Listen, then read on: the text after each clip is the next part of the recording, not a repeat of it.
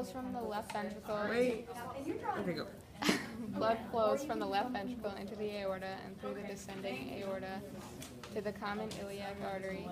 From the common iliac artery, the blood flows through the external iliac artery to the femoral artery in the thigh and continues through the popliteal artery into the anterior and posterior tibial arteries. Blood in the anterior tibial artery flows through the dorsal pedal artery into an arterial arch and on to the digital arteries. Blood returning from the toes to the heart flows through deep and superficial veins in the legs and thigh. From the digital veins, blood flows through venous arches into the deep anterior and posterior tibial veins and the more superficial great and small saphenous veins.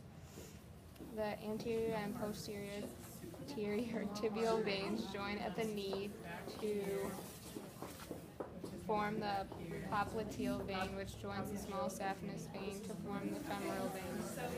The femoral and great saphenous veins carry blood through the thigh to the external iliac vein. Blood flows from the external iliac vein through the common iliac vein into the inferior vena cava and finally to the right atrium of the heart.